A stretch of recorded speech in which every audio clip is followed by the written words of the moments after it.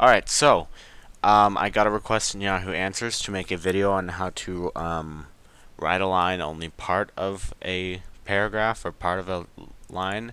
So let's say, and I'm going to show you how to do it. So let's say I want to keep hello on the left, but my name is Chuck on the right.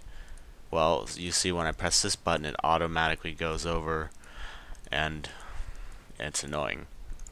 So what I'm going to do is I'm going to get rid of this, just because I need to retype it anyway. So then go to Inspector. Oh, and when you get rid of, instead of deleting, you might as well cut instead of delete so that you can just paste it back.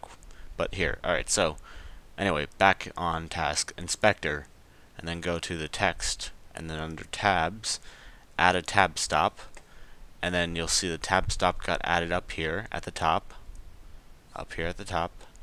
and then move the tab stop over to the right margin.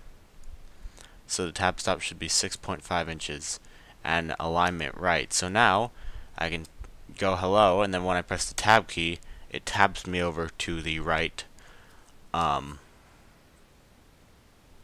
right margin where my tab stop is. Then I can paste the text that I cut from over there, and voila, there we go. Plain and simple like that. Thanks for watching.